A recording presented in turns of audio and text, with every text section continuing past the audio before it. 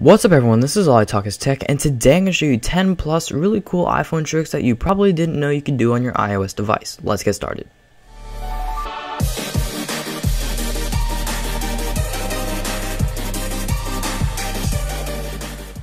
Okay, so some of these tricks you probably are going to know if you've been around my channel for quite a bit, but there's a lot of these that you probably won't know as well, so hopefully you learned something today. These are some pretty cool tricks that I think you should learn.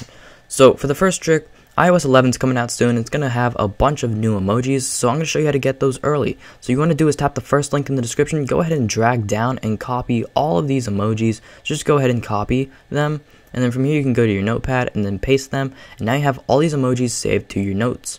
So you want to go ahead, if you want to send it in a message, go ahead and copy that specific emoji, and then you can paste it inside of iMessage or wherever you are. This next one is also really cool. If you're listening to music and you want it to stop at a specific time, you can go ahead and set the timer, and then here you can tap on when timer ends. Rather than choosing alarm or something, you can tap on stop playing, and that will actually stop playing your music when the timer ends. So this is pretty good if you're going to sleep or something. This next one is if you tap the second link in the description, you can save these really cool wallpapers that'll actually remove the dock on your iPhone.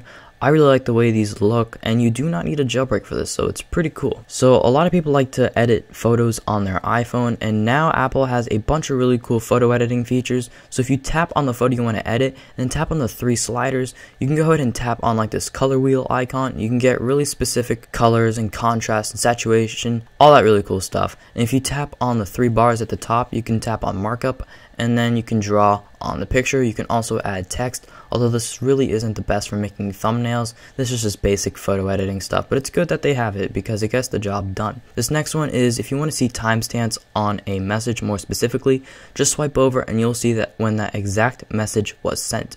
If someone's calling you and you want to hang up without them knowing, just tap the volume button and your phone will be silent, but they'll still be calling you, so it's really cool for them not knowing.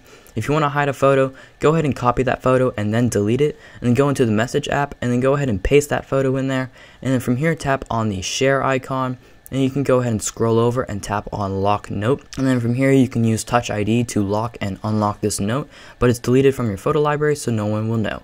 If you're in the calculator and you accidentally make a typo or something while you're typing in an equation, swiping back will get rid of the last number you typed, so it's pretty cool. Rather than typing all clear and having to start over, this will actually save some time, so just swipe back. This next one is pretty cool. So if you want more storage on your iOS device, what you want to do is go ahead and download a game that has more storage than your iPhone can hold.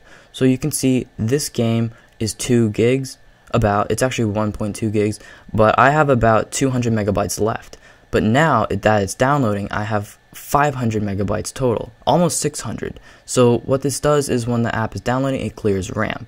Here you want to tap on the third link in the description and then copy the text, and if you paste it inside of a folder, you will no longer see the name of the folder, and it can leave a really nice clean look. When using Touch ID, if you use 3 fingers as one, you can actually make it more accurate. So using 3 fingerprint slots will actually make your fingerprint scanner more accurate when unlocking your iOS device.